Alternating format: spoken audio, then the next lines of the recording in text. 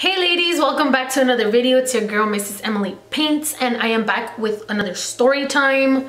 I'm so pissed. Yes, the title is correct. I got scammed. I got $300 stolen, and I'm about to tell you guys exactly what happened. And it was just hear me out. If my tongue is blue, it's because I'm drinking some Gatorade, because I thought it was a smart idea to drink some tequila yesterday, and I'm not really a drinker, so yeah. Okay, so let's get into this crazy story time on how I got scammed and they stole $300 from me. So my man likes English bulldogs, so I wanted to surprise him for Father's Day, and I wanted to surprise him with an English bulldog. But I made the biggest mistake of my life. I went into Craigslist and I'm like, okay, like maybe they have a cheaper one here, blah, blah, blah. It's my fault. It's my fault. So I see a post and I'm like, okay, maybe this is legit. It looks pretty legit. I go ahead and email them, and I have the emails and the messages and everything. I go ahead and email them, and they tell me that the puppies are $600. If I want both, I can get both of them for $900, because they had a boy and a girl. So I was like, I just want the boy. They even sent me videos, pictures, and this puppy was adorable. Like colored eyes, brown. You know what? Let me show you guys. But this puppy was like super, super cute. And I'm like, oh my God, this is perfect. Like my dude's gonna love this. Well, they're like, oh, like you need to leave a deposit or whatever. And you know what? I'll just look for the picture right now. I'll show you guys right now. But yeah, so I'm getting off track. I can't multitask right now. For some reason, I drank coffee, so I just have to focus on one thing. Does that happen to anybody else? If it happens to you, comment below. I'm very curious to know. But anyways, they emailed me pictures and everything, and I'm like, this is perfect. It's just $500. I'm not planning on getting both dogs. So I was like, he's gonna love it. And I wasn't even gonna tell him anything. I was just gonna be like, all right, here's my money. Take it and go and bring my dog. And they tried telling me that, oh, they were gonna ship the dog over and all this stuff. And I was like, okay, well, I'll just wait for it to get here. I'll just leave a deposit or whatever, and then just pay off the rest when I get it. But then I told them, like, wait, like, what state are you in? And it said Virginia. And then they were like, oh, we're in Virginia. So I was like, okay, good. Like, this doesn't look fake. So I was like, why don't I just pick up the dog? So I told them if I can pick it up. And they were like, at first, like, oh, you can't because of the, you know, Rona and stuff.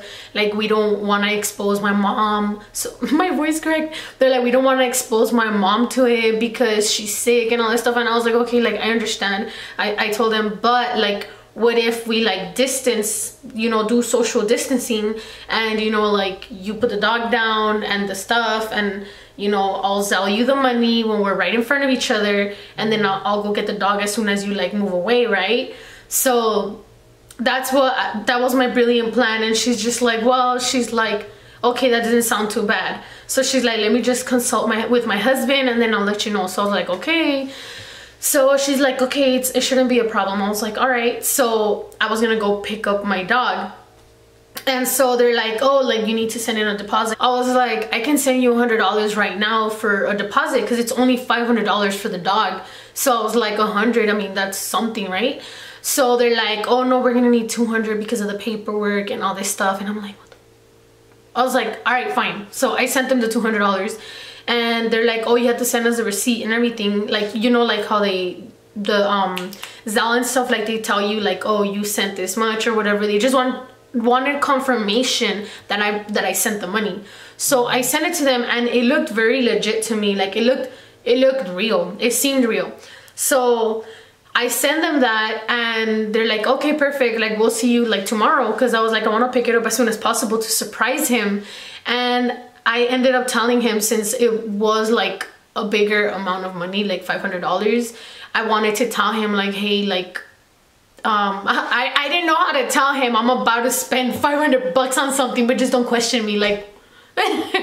So I was like, you know what, let me just tell him. So I told him, guess what, we're getting this. And he was just so surprised and so excited. And this made me feel horrible, because I'm like, wow, like, I was planning on surprising him. He was excited. I was excited. We were happy. And I told him, don't get too happy, because what if it's a scam? And I had a gut feeling, and I know I should have listened to it, and I didn't. So I told him, you know, like it's $500, so I'm gonna be sending I sent the deposit and I'm gonna be sending the rest when we go get the dog. So he was like, all right, like it's fine. So we were gonna go pick up the dog together. Like he even got off of work early. He was excited. Everything looked good. But let me tell you what I thought was sketchy. The day before we went to go get it, when I just gave my deposit, later on in the night, the girl texted me and said that supposedly they needed $100 more to finish the paperwork and everything, because it's a lot more than they thought it was gonna be. So I was like, what paperwork? So I asked her, I was like, what paperwork? And they're like, oh, it's because they have insurance and all this stuff. And I'm like, oh, okay. So I figured, I thought it made sense because English bulldogs are expensive, you guys. Like they're expensive. And not only that, but they get sick easily. Like so I can get why they said it had insurance or something.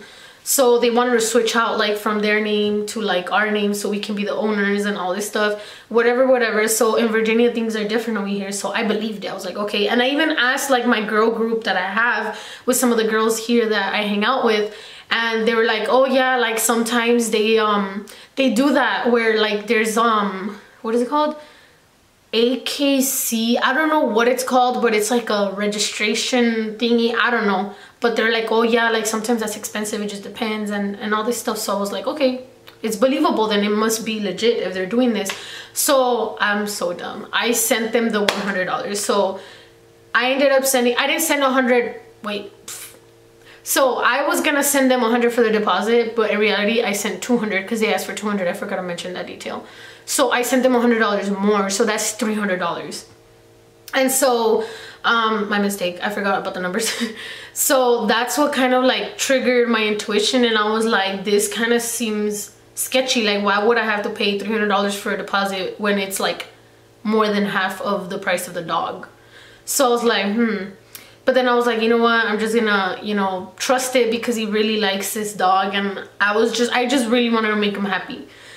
So I did it, and then they're like, okay, like see you tomorrow, blah blah blah. The next day I went into work, and I messaged them early in the morning, and I was like, oh, like I'm ready, like just confirming, I just wanted to confirm that we're gonna go pick up our dog later on today. And she's like, yeah, like here's the address and this and that. It looks so legit. So I was like, okay.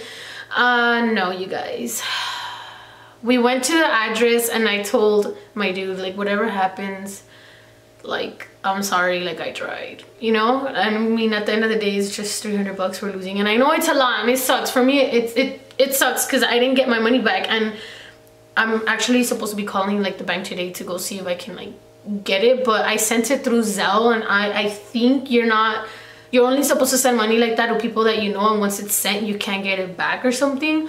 But I'll find out. I'm gonna have to call. So yeah, we get there and I told him whatever happens, like I'm sorry, like I really tried, like I wanted to make him happy, and if that didn't work out, well then I'm sorry. So he's like, don't worry about it. He's like, we kept in mind that it could be a scam or something, so we weren't too excited that day because we were scared of what was gonna happen. We were anxious. So he gets off of the truck and he told me like, just stay here because you never know if we can trust these people or not. So I was like, okay. So I stayed in the truck and I saw him get off, and he goes to knock. A lady comes out and I'm like, oh my god, like maybe this is real. And nope, like he comes back and he starts telling me like, no, like that the lady said that this is the second time that they sent somebody to her home saying that, like these people come saying that they're here to buy a puppy or something, and she's just like, no, I'm not selling puppies. So I was like, god damn it. I was like, we just got scammed.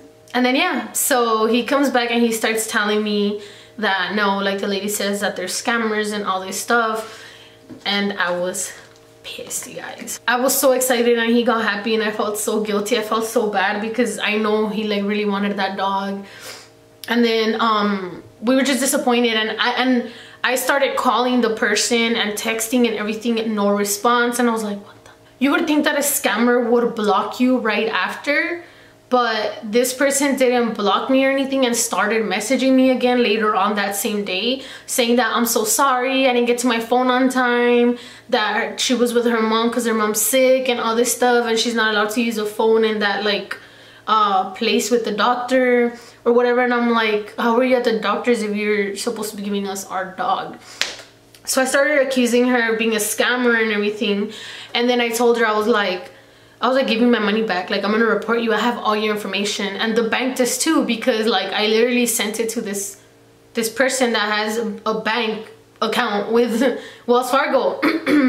So they started freaking out, saying like, no, like I'm sorry, like my husband was actually nearby and he was supposed to give you the dog. We didn't give you our actual address because we were scared that you were probably like, you know, people that could be dangerous or something. I forgot what she said, something like that.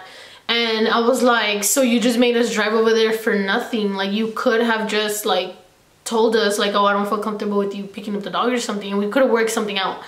And she's like, well, we can deliver it to you. I'll tell my husband to take it. Like, he's a truck driver and all this stuff. And I was like,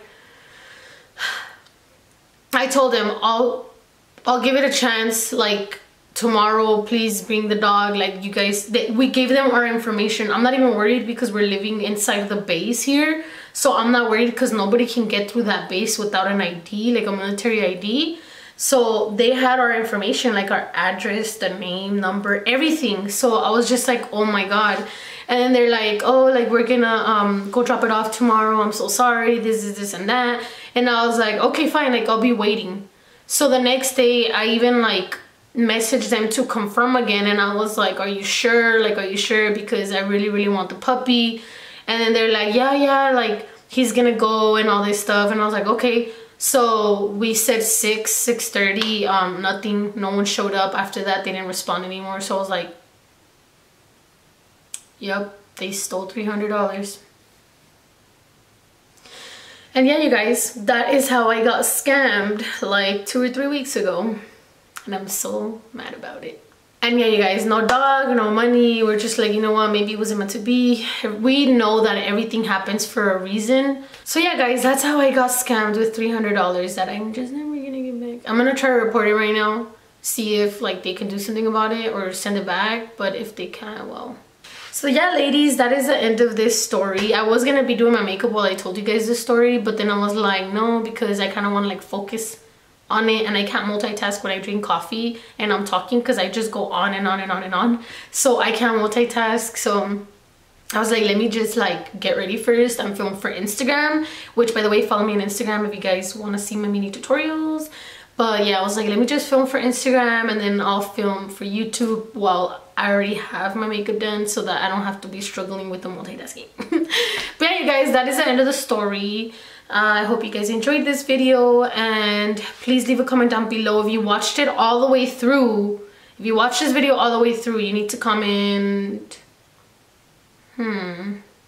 puppy. You need to comment puppy in the comments so that I know that you're a real one. And thank you guys so much for watching, and don't forget to subscribe and click the like button, and I'll see you guys in the next video. Bye.